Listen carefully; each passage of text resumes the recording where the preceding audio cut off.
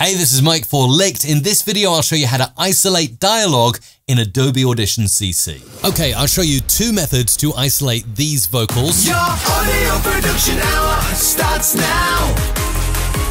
And you can hear there's music and vocals there. Method one works in most scenarios, not all scenarios, and the quality isn't always that great, but it gets you some of the way there. Method two, that I'm going to show you later on, is fantastic, but you need to have the original music track to do a really cool trick.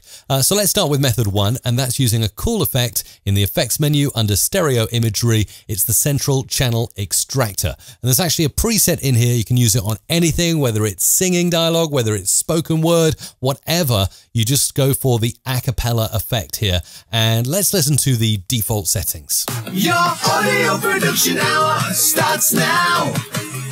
Okay, it's not the worst in the world, but I've heard better. Okay, so you have definitely isolated those vocals. Let's listen to the difference. I'll switch it on and off. Your audio production hour starts now.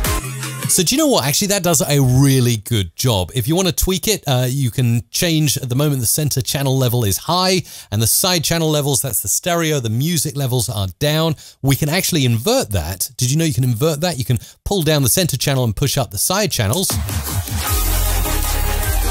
And you've essentially created a karaoke track, right? You've eliminated the dialogue, the spoken word, the sung area of the audio again. Your audio production hour starts now. And as I fade that track up on the side channel, you'll hear the music come back in. Other tweaks we can do, we can move the center frequency and the start and end frequency range. Let's do that a little bit. Your audio production hour starts now. So as you can hear there, as I was tweaking with the low end up to 300 hertz, it's getting rid of some of the kick drums, which is really, really cool. So let's leave it around 236. Your audio production hour. And the end frequency, the high end frequency, let's move that down a bit. Your audio production hour starts now. Move that down as low as you're comfortable with, obviously without deteriorating the vocals too much. And you can get a pretty good sound out of the center channel extractor. But, and here's the original. What if you have the original music bed?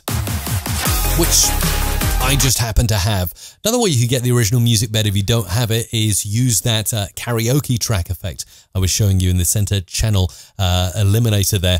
Really, really cool stuff because you can get essentially your karaoke track. But here is the original track. It's a music bed. And what we need for this to work perfectly is we need to make this mono. You can do this by going to Edit, Convert Sample Type, and making sure you've got mono selected for the channels. Click OK. There's your mono track. And then over here in the Isolate Vocals track, we also need to make this mono as well. Again, simply Edit, Convert Sample Type, Mono. Click OK. Once I've sampled it down to mono, so essentially summed both the left and right channels into one mono track, I can then go ahead and make it stereo again. You'll see why I need to do this in a moment. So again, converting the sample type back to stereo, click OK, there it is. And on the left channel, we're going to totally mute that and delete the right channel, like so. So now the original track is only on the left channel.